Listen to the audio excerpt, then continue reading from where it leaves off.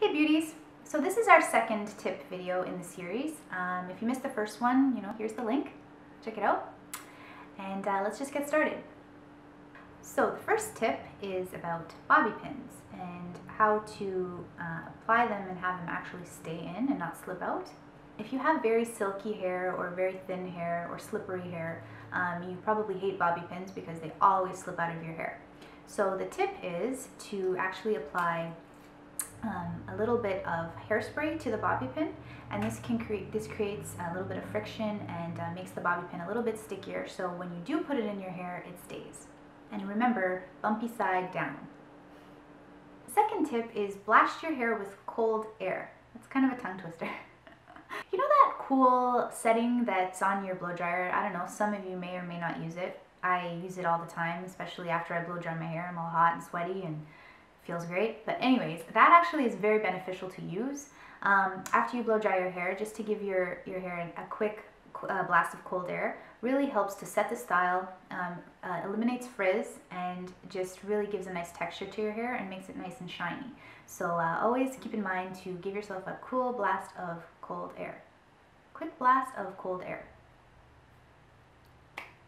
The third tip is to use a wide tooth comb to actually give yourself a scalp massage. We do have a more detailed video on this, so if you're interested, feel free to check that out.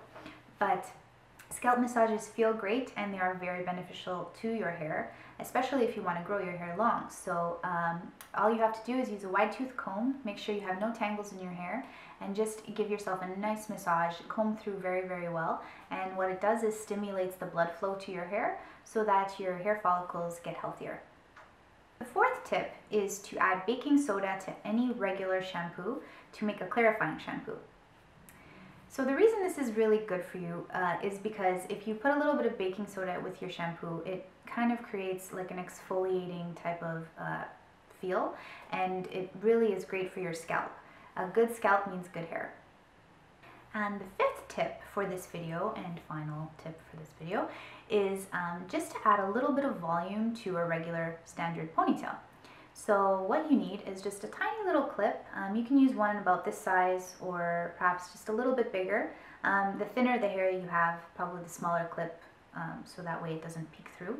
All you have to do is make your ponytail the way that you'd like. So if you depending where you want to put it, high or low, and then all you need to do is put your little clip in between the ponytail. So you would split your pony into two and add the clip. All this does is create a nice voluminous look. So that's it for this video, short and sweet. Hopefully you guys enjoyed these tips. Be sure to check out our first one and the ones coming in the future. And that's about it, guys. So see you later, beauties. My third tip.